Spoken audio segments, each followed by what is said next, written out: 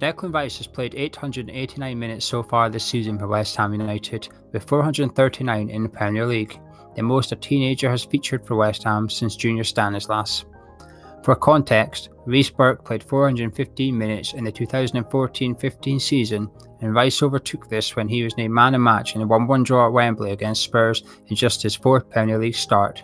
But before we dig into the stats from that game, we're going to take a look and see how he has got on so far this season.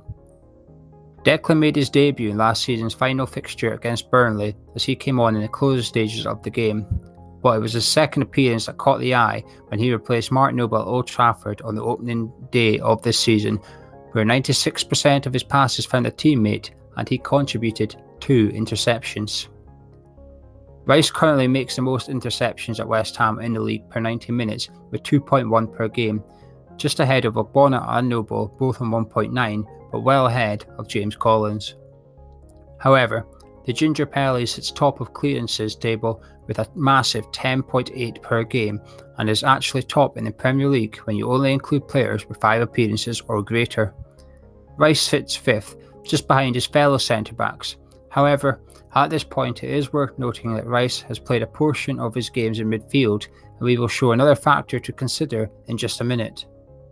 But before that, another chart Rice sits top of is for blocks.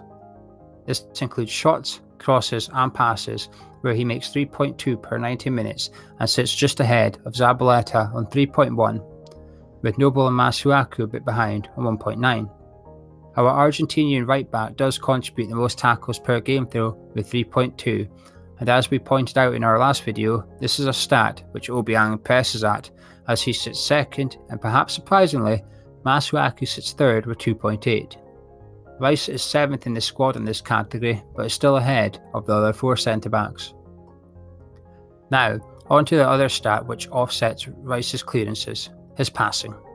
While all the centre-backs at West Ham have an average pass length of over 22 metres, Rice sits at 17. This shows Declan's composure and ability to play the ball out from the back with a reluctance to play the long ball.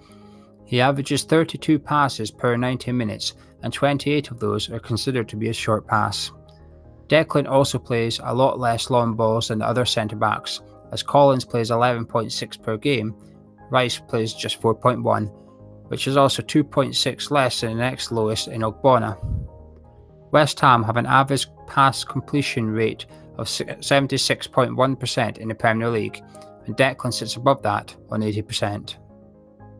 Against Spurs, Declan had 44 touches, more than Reed and Ogbonna, and did more passes in the game than those two combined. He also contributed 15 defensive actions, once again more than his senior teammates in the back 3. When you compare him to other youngsters in the Premier League, he excels once again. He has played the 5th most minutes for a teenager in the Premier League this season, making the 2nd most appearances.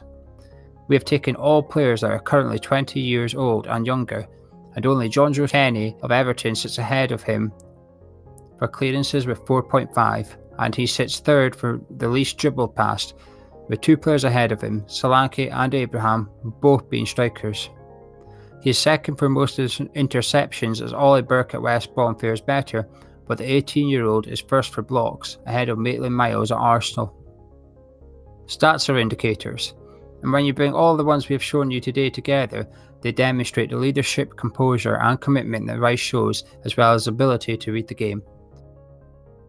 Declan is a name known to West Ham fans, and a name non-West Ham fans should be looking out for. I've been Gio, thank you for watching. And to say thank you for watching the video, we at Hammers Chat are giving away a signed photo of Declan Rice. To enter, simply subscribe to the channel and comment below with what impresses you most about him so far.